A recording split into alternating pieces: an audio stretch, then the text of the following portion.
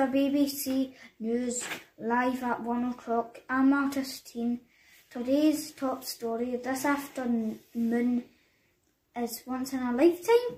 This explorer made headlines after a video surfacing online after his travels about Indian Oceans and his discovery of gigantic flying sea turtles. We have yet to make contact with the daring explorer, but here's what we know so far. He has been exploring the cliffs of India for the past month and making it his mission to find these gigantic turtles, which we know now he has successfully completed. Hoping to get more information, and will surely have more comments from the adventurer himself in the next few days. Artistine reporting this Once in a Lifetime discovery, and goodbye.